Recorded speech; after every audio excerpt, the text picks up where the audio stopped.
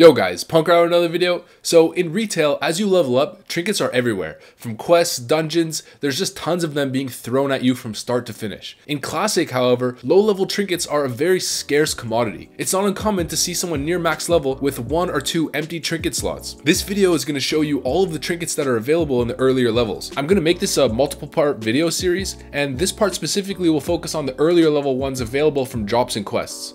So I won't be including PvP trinkets, profession trinkets, so no engineering trinkets, or any trinkets that you get from drops in endgame dungeons. Or pre-raid trinkets like the Onyxia Attunement quest trinket, Blackhand's Breath, Eye of the Beast, you name it. Or the class-specific questline trinkets that you get from Sunken Temple at around level 52. I won't be covering those in this one because I feel like those are going to need a video of their own. Without further ado, the best trinkets you can get during your leveling process. Let's get into it.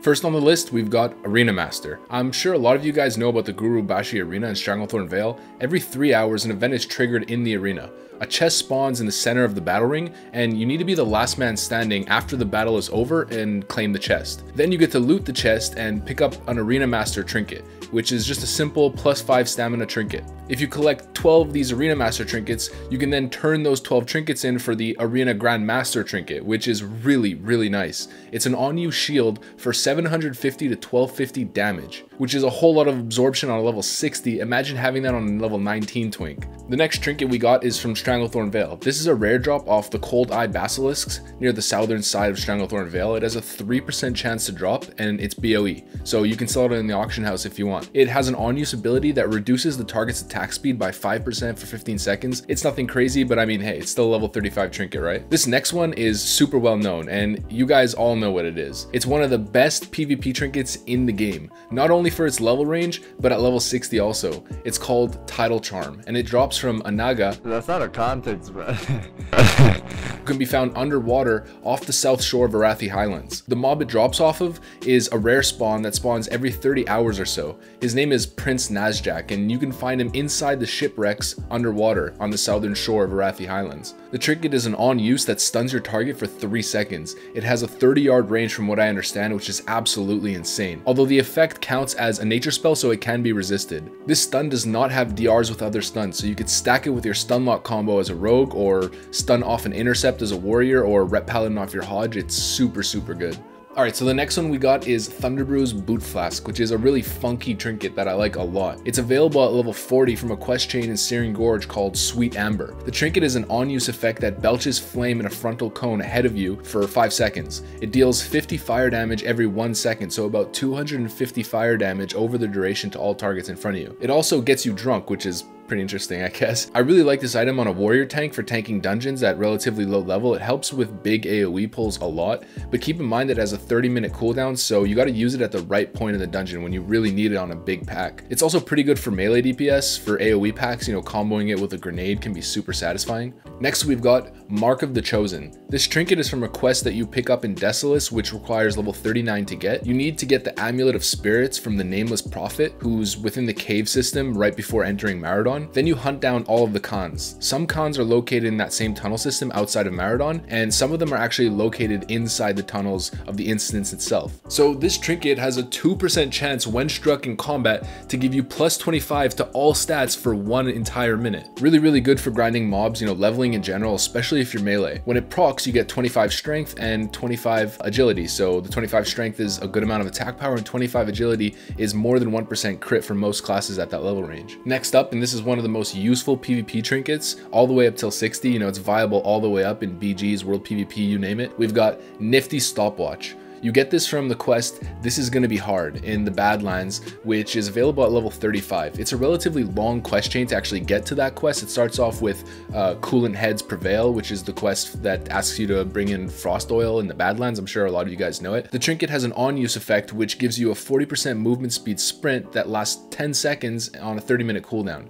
This trinket is very often used for flag carrying in BGs, and in general is just very useful as a nice little PvP tool to have in PvP in general for all classes. This next one is also a little gizmo looking trinket in the same level range as Nifty Stopwatch. It's called Smot's Compass, which you attain from a quest chain in Booty Bay. It starts with the quest Monogrammed Stash, where you need to kill Mokrash. Mokrash is on the island just south of Booty Bay with the giant goblin statue, and then it leads to the Negalash quest line, which eventually asks you to find a crashed boat leave some meat and wine by the boat to entice Negalash to come out, and once Negalash comes out, you kill him and you get the trinket, which gives you a static 1% chance to dodge. Really nice for tanks, especially for druid tanks as a starter trinket. So this next trinket, I'm gonna add it in right here because I feel like it goes really well with Smot's Compass for druid tanks.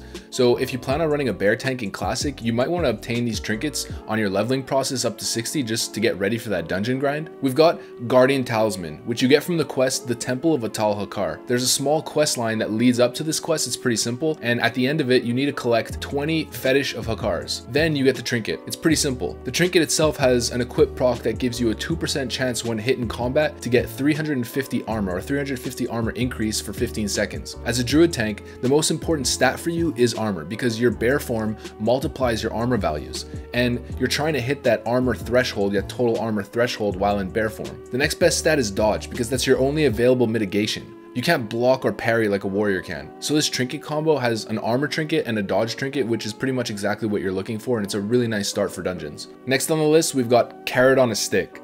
Everyone who's played vanilla TBC actively back in the day knows this trinket very well, I'm sure. So you get this quest from Tanaris, which asks you to go kill Gazrilla and Zul'Farrak. Super simple. The trinket is just a 3% mount movement speed increase, so you equip it and then you run faster on your mount by 3%. This one is also really well known just because of how much of a vanilla novelty it is. Similar to Carrot on a Stick. It's called Lufa. You get this in Searing Gorge from the quest Incendisaurs, whatever a source is more like it, which is just a simple kill quest available at level 45. You kill 20 Incendisaurs down in the cave and you get it. The Lufa has an on-use effect which will remove 1 bleed effect from the caster.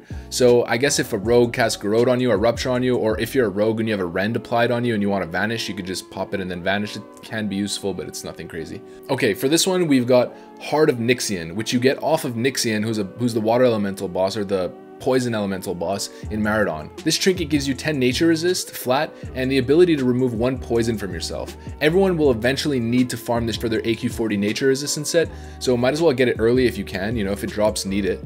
It could also maybe be useful in PvP against rogues or hunters if they put Viper Sting on you or anything, but meh. It's nature resistance gear that you want to put in your bank and save it for AQ40 progression. Alright, now this one is another novelty item. It's a BOE world drop that's just super fun in general. It's called the 6 Demon Bag. It has an on-use that says blast enemy in front of you with the power of wind, fire, and all that kind of thing on a 30-minute cooldown. So when you click it, it can do one of 6 abilities. A Frostbolt, a Fireball, a Chain Lightning, a Polymorph, a Whirlwind, or summon a little Fell Hunter. The Fireball is a Fireball, pretty self-explanatory. The Frostbolt is a Frostbolt, it just slows as you'd expect. Chain Lightning is just a Chain Lightning that hits 3 targets. Polymorph is again what you'd expect, you just polymorph the target. The Whirlwind is actually really cool. It's a Cyclone, just like we see in the Burning Crusade. So you apply like a Cyclone on your enemy target, except it's a bit different from Cyclone because it's actually a stun. And the Fell Hunter is just similar to the Mechanical Yeti or a Mechanical Battle Chicken. You just summon a little Fell Hunter that strikes your enemy. Next up, we've got the Chained Essence of Aranicus, which you get from Sunken Temple at the last boss, the Shade of Aranicus. You get his essence and simply just hand it in at the brazier behind him. So it's a reward basically for finishing the dungeon itself. The item has an on-use ability that creates a poison cloud around the caster, which ticks for 45 nature damage to all targets within that cloud every 5 seconds for 45 seconds. Similar to the fire belching trinket, the Thunder Brews boot flask we mentioned earlier, this is really useful as a tank for AoE tanking big packs. It helps a lot on a warrior or a druid, and also has a shorter cooldown, which is only 15 minutes. Okay, so these next 2 trinkets are both from Blasted Lands. The first one is called Shard of Afrasa, obtained from the quest Heroes of Old in Blasted Lands. You can pick this quest up at level 45, but I'm pretty sure it's a bit higher level. This has 2 flat equips on it, plus 5 mana per 5 seconds and plus 5 health per 5 seconds. Really decent as a starter trinket for healers. It's kind of like a welfare version of the Mind Tap Talisman that you get from Dire Maul. It's only 5 MP5, which sure isn't the greatest, but hey, you don't necessarily have many options as a healer in the early days now, do you? It's pretty decent. Mana regen is mana regen. The second Blasted Lands trinket is called Demon's Blood, which you get from a really long quest chain that has some tough group elements to it. It's a trinket that gives you plus 3 defense, 10 shadow resistance, and some health regen. Defense is a high priority for a tank in the early days, no matter how little defense the item actually has. So this trinket is going to be useful for tanks to get their defense cap for tanking raid bosses in the early days. It's similar to the armor patches that give you plus 3 defense. You know, every little bit of defense helps, it all sort of accumulates. The quest line is also really awesome in general. It's a really long one, but you get a demon hide bag along the way, which is a 16 slot bag. I mean, the value of bag space in vanilla cannot be understated. So this trinket's available at level 47.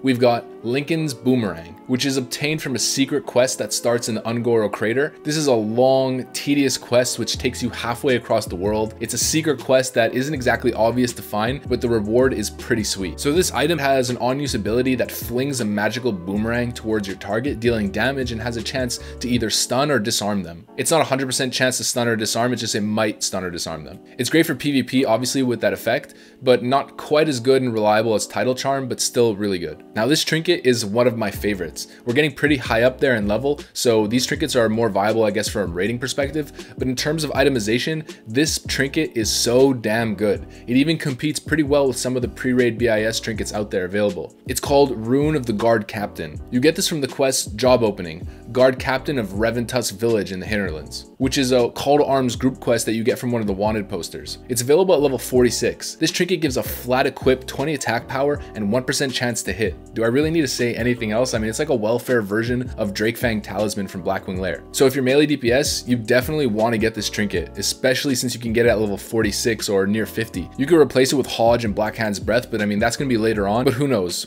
While you have really low hit rating and you're in really cruddy gear, it might even be better since hit rating is the #1 priority till you hit your hit rating soft cap.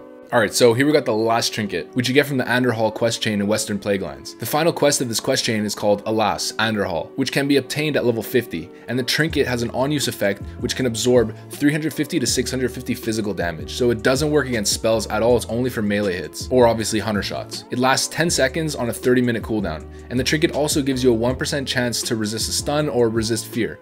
Pretty decent for PvP. The shield can be useful as a Shadow Priest, let's say, when you're fighting against melee. I mean, it's alright, but not the greatest trinket ever. I know I said I wasn't going to add any late game trinkets to this video, but there's a couple that are kind of random green quest trinkets that you just get in the later game dungeons, so I'll just add them in really quick. So you got Ward of the Elements, which you get in Blackrock Depths for freeing Maxwell from prison. This is part of the Onyxia Attunement quest, and it's Alliance only. Holding on to this for resistance gear for Molten Core, AQ4, or even Saffron and Nax is a pretty decent idea. You got Prism Charm from LBRS, similar function but kind of crappy, I wouldn't even bother with this one. And this is my favorite one, it's called Smokey's Lighter. You get this from the quest The Great Frass Siabi in Strathholm, another decent AoE tanking trinket that just has a frontal fire cone ahead of you, with a 5-minute cooldown though, so it's much more versatile. Okay, so that pretty much sums it up for this one, boys. Hope this video gives you guys a better outlook on what trinkets you want to be gunning for during your leveling process to 60. I could have gone maybe a bit deeper into the actual quest chains for each item, but I mean, that would make this video like 30 minutes long, and honestly, you guys are big-brained enough to fill in the blanks on Classic Wowhead. There's some interesting ones on this list. I know I'm going to be gunning for a bunch of them during Classic, and hopefully you guys saw some that you're interested in as well, and you'll be gunning for those. Hopefully you guys enjoyed this one, even though it was real brief.